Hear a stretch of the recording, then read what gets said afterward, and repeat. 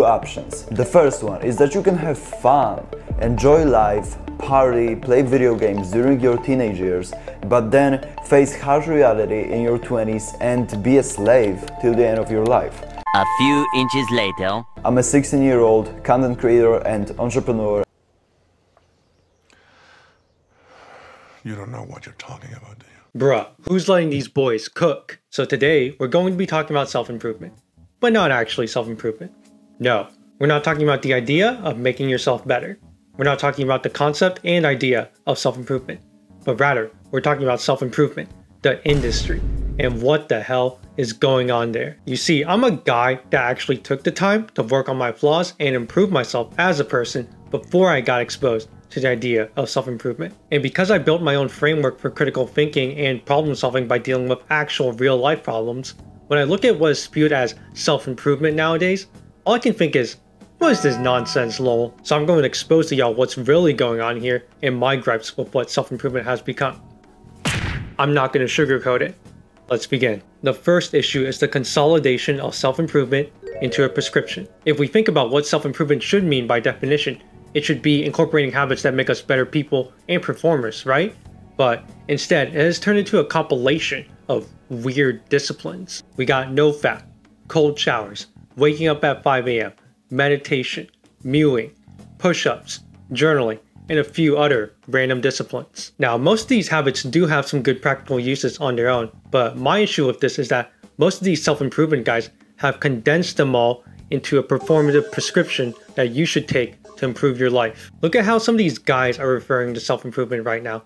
It doesn't sound like a blanket term for their efforts, but more like a drug that they're on. And the reason why it's performative is because a lot of younger guys have become deluded into thinking that they just need to take the self-improvement pill, get with the program, and they'll do better in life. I'm sure that in general, most guys have similar aspirations.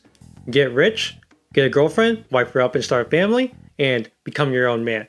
But then they misconstrue their efforts with these self-improvement habits as actual progress towards these goals. Let's take NoFap for example. We got guys obsessing over how many days they can go without choking their chicken to build sexual discipline and focus. Is that really what it's all about? Or is it a coping mechanism for having no options with dating? Does a guy who wants a girlfriend address the situation better by learning how to approach and interact with women, or by counting the days since he last beat his meat?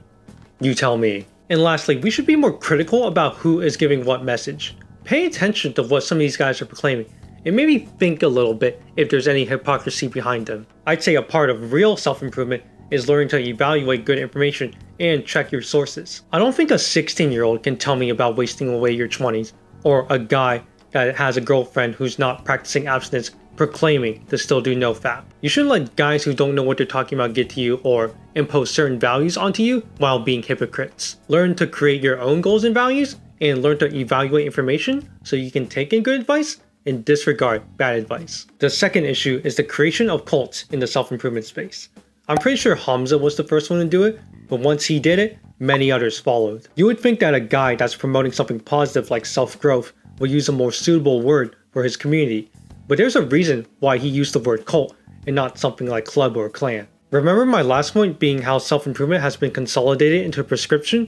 Well, you get a guy like Hamza who builds a following first by explaining and then developing his version of self-improvement. It obviously resonated with a lot of people because he grew quickly, and once you build a following, there's always anticipation for what comes next. So what's the point of creating a following and then placing yourself as the figurehead while calling it a cult?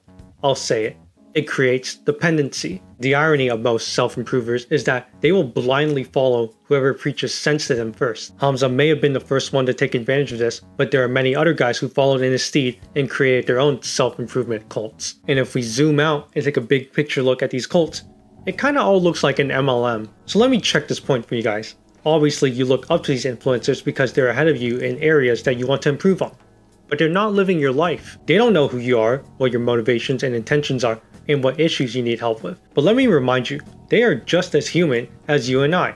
We take up the same airspace, and we have the same bodily functions. Hell, you even probably pass by some of these guys on the street without noticing. Don't let these guys talk down to you and shame you and box you in as one of their imaginary characters. Your journey is your own, and you don't have to be a mindless follower to someone just because they have influence and you perceive them to be better than you. The last issue I have is this pushing of the excessive idea to chase making money, aka money maxing. I get it, we all want to be rich so we can take care of ourselves and our families and be financially independent.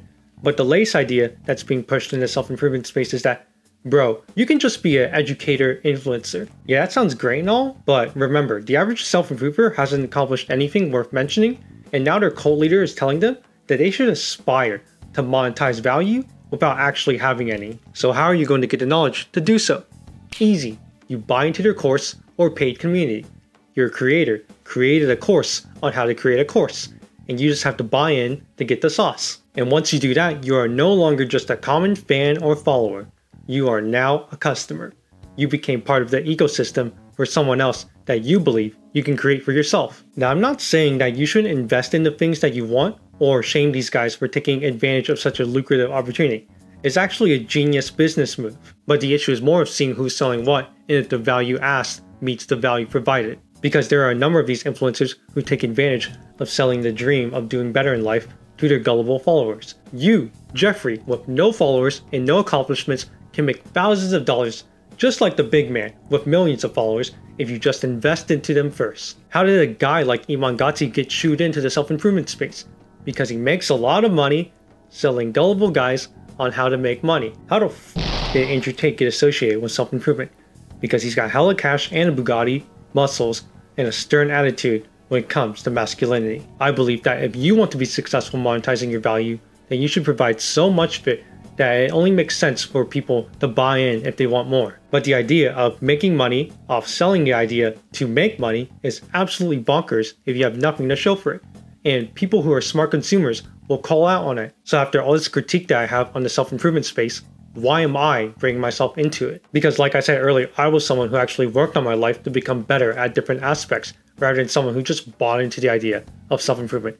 And I want to inject some critical thinking into it. There are many aspects in life we can work on, and I believe the best way we can do that is to address each one on their own and find your own way to learn how to succeed. More importantly, I want to encourage people to be more mindful of their effort and to not resort to coping when they can be doing better. This is why I only speak and advise from my own experiences while encouraging others to think for themselves. I was always testing various methods to find what worked best for myself and then tested them some more when I advised others. And as I continue to build my own community and following, I want to make sure that people see me as a peer. At the end of the day, I'm just one guy on earth who figured some stuff out, and I can use my knowledge to help someone else make some big moves in their own life. I can't speak to whatever they call self-improvement nowadays, but my version of self-improvement is the constant seeking to create value for myself and distributing that value to create even more. And that's all for this video. If you're still here, I appreciate you as always, and you should give me a like and subscribe if you haven't already. Leave a comment if you have any thoughts or questions,